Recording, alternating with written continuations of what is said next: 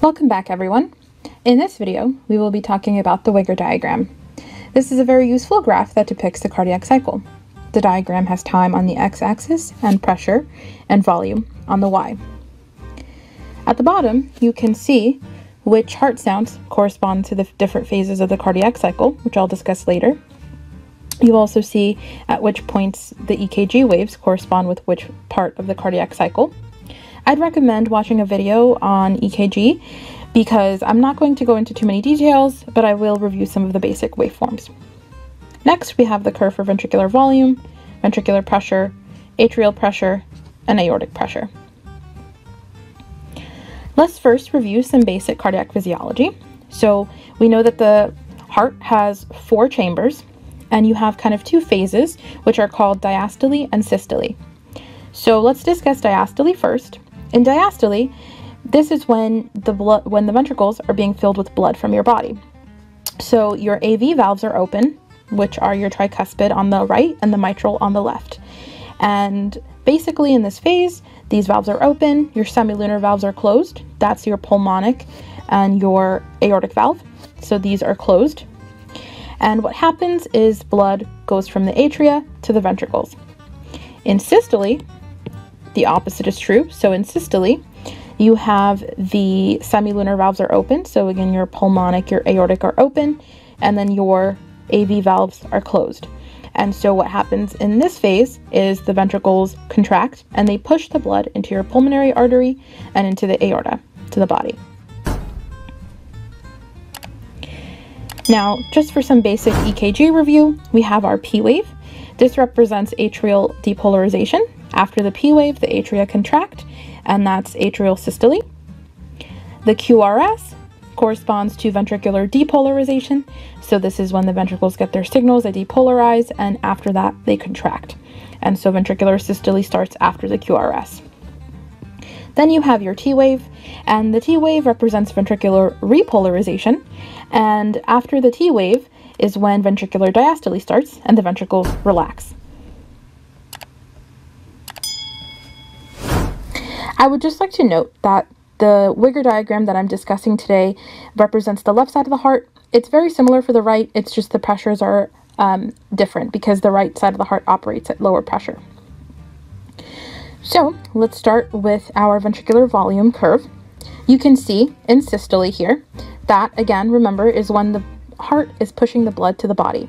And because the ventricles are emptying at this point, the volume goes down. In diastole, the ventricles are now being filled with blood from the atria and volume goes up. Next, let's look at our ventricular pressure curve. Let's start with systole. Systole has 3 phases, which the first of which is our isovolumic contraction phase. It occurs between these 2 lines here, the dotted and that solid line.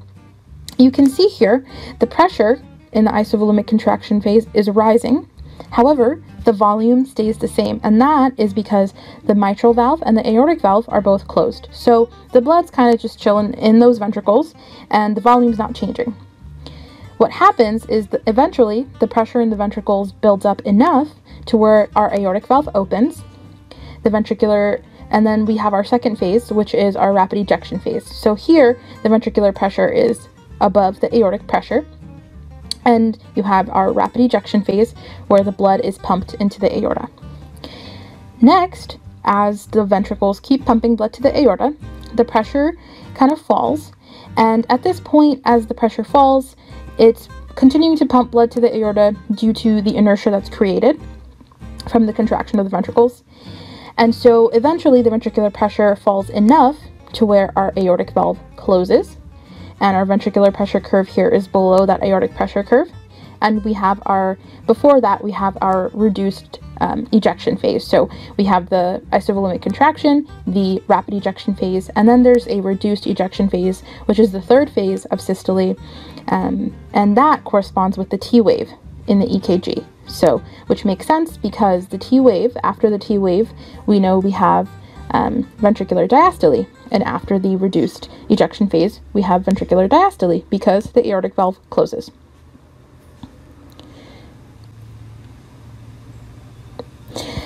Next, let's talk about diastole. Diastole also has 3 phases, the first of which is our isovolumic relaxation phase. So similar to the isovolumic contraction, volume here is not changing.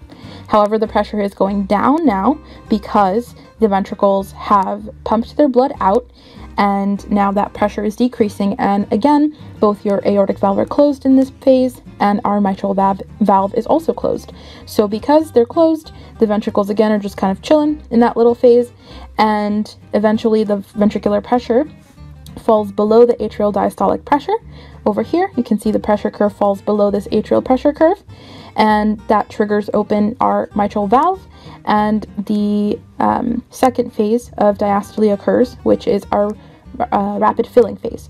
So in the rapid filling phase, as you can guess, the ventricles rapidly fill with blood, and then you have the third phase, which is diastasis, and this is that similar to the rapid ejection, after the rapid filling, you have a slowdown of how much blood is being filled into the ventricles. So that just occurs, and that's called diastasis, and that ends with the P wave of the next cycle, as you can see. And remember, that makes sense because diastasis again is that reduced filling, so ventricles are filling with blood, and then that P wave happens, that signals atrial depolarization, and then you have this extra little amount of fluid that the atria is pushing into the ventricles. So we'll talk about that on our next slide.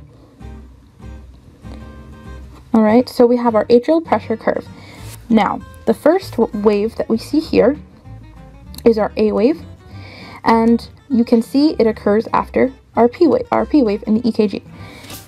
So what happens again with the P wave is it represents atrial depolarization.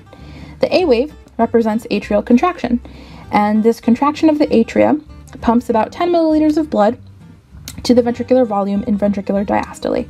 So the atria contract and they pump blood into the ventricles, just a small amount of blood, and that shows up as the A wave. Next, we have our C wave, and you can see this comes after the QRS in the EKG. So QRS again represents ventricular depolarization. And what the C wave is because the ventricles are contracting, it kind of bulges the AV valve up into the atria, and it increases its pressure slightly, which comes through as the C wave. After the C wave, we have this kind of slope here called the X descent, and this just represents the downward displacement of the closed AV valve during rapid ventricular ejection phase, so the atria just kind of relaxes a little bit. And then you have this V wave here, and before you get that V wave, you can see the pressure slowly increasing, and that is because the atria is getting blood from the pulmonary veins. So as the atria is filling with blood, the pressure is increasing, and you eventually get this V wave. After the V wave, you have a wide descent, and that just represents the atria emptying into the ventricles, which decreases atrial pressure. Lastly, we have our aortic pressure curve. So as we saw here, the aortic pressure is below the ventricular pressure curve in that rapid ejection phase, where the ventricles are pushing blood out to the aorta, and then eventually the aortic pressure again goes above the ventricular pressure and the aortic valve closes. And you can see this little bump here. That is called the diacritic notch or incisura, and that is caused by a slight backflow of aortic blood that fills the cusps of the aortic valve as it closes at the end of ventricular systole. So it's just the valve as it closes, there's a little bit of blood that fills those cusps at the end of ventricular systole. And also, I'd like you to note that the aortic pressure curve, you can see, doesn't go below 80, and that's because of the structure of our arteries that allows us to maintain our blood pressure, so it doesn't fall below 80.